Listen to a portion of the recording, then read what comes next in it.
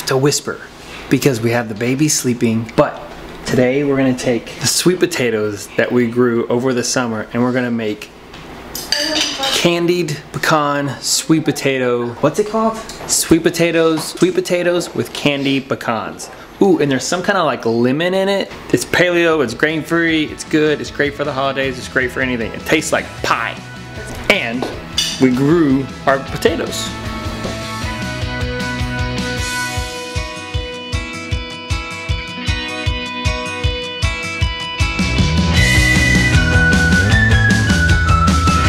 Okay, the first thing we have to do is we have to wash these things. Because whenever you store them, you don't want to do that. You don't want to wash them first.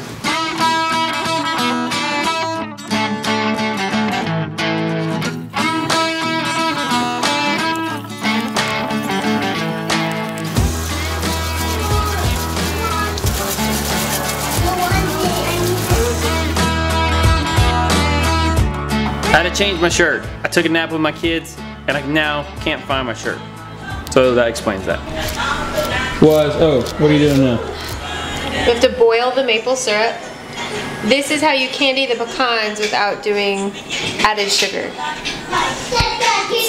Almost a paleo recipe. Almost. So you put that in. But you do this after the potatoes. Or you could do it while the potatoes are cooking. We just did ours separately. Okay. The same thing that you do with any kind of potato. You bake it, you roast it, you clean up the sweet potatoes, especially for us because they came from our dirt.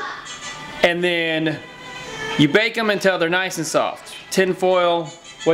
How long did you bake them for?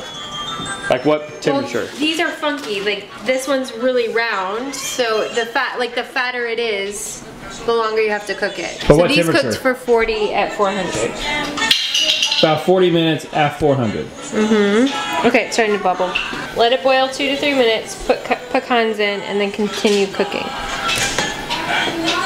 Get me parchment paper and a baking sheet so I can pour these on there after they're done.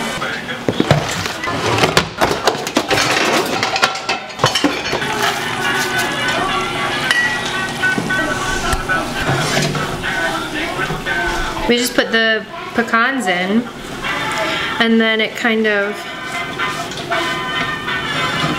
it's like caramelizing them, I guess. Like if you were to caramelize onions and you want or like when you cook down a wine sauce and you want all the sugars to kind of stay but the liquid to evaporate, that's what happens with this. We're gonna go ahead and turn it off because I think if you cook this in like a stainless steel pan, you probably need to keep cooking it even longer, but I'm just a little worried we're gonna burn it. I don't know if I've cooked this in a cast iron yet. Add some salt. So see how it kind of pieces up? That's because all the maple syrup has just turned into straight up sugar. Is that normal? Oh, it's what it's supposed to do. I like more cinnamon, and honestly I didn't even like follow the recipe for that part. And then you can put it crumbly on top of your sweet potatoes.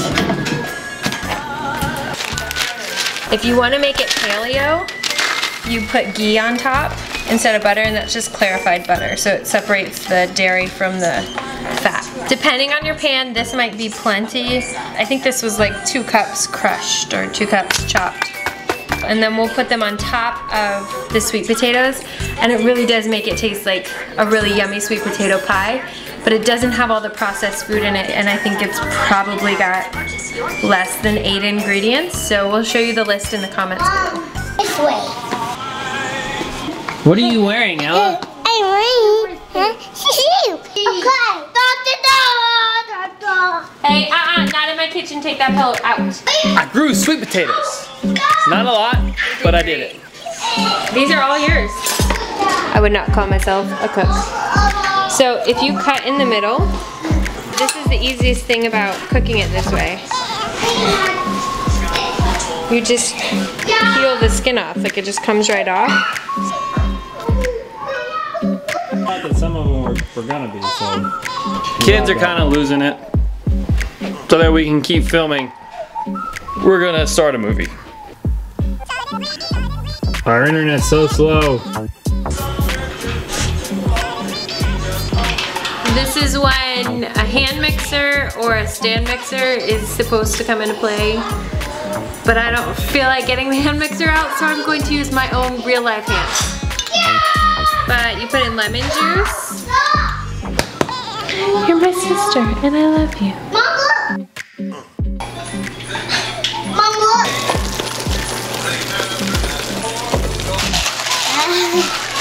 Now mix it all together. Because this is not a cooking show. What do I do?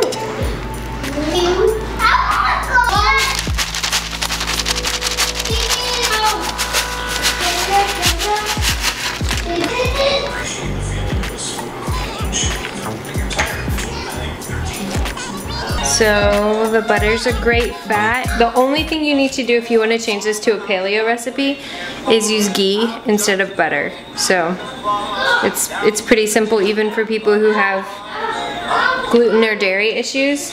And if you've never made ghee before, you just heat the butter up and then you let it cool and you separate the cream from the top. If it's not an issue for you, then I vote butter. And we also use the Kerrygold butter. Yeah. Get it at Costco, it's a lot cheaper. Yeah. Grass-fed butter. Well, it's not grass-fed Grass-fed butter. You know what I mean. Sitting on my head. iPad, yeah. I want iPad, yeah. She wants an iPad. I want an iPad.